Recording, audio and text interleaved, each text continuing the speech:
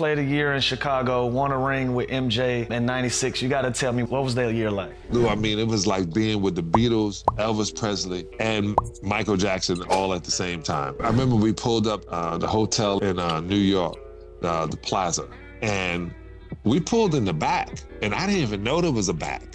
And we went upstairs, and it was this unbelievable layout. I thought I was a ball or a gala or something like that. And they handed us the keys. Man, I had a huge room. I thought I was balling. I said, they gave me the wrong room. I'm not giving this up.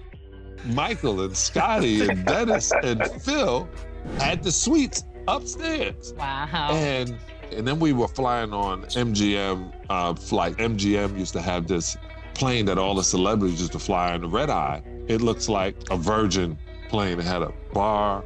It had different looking flight attendants. It was unbelievable.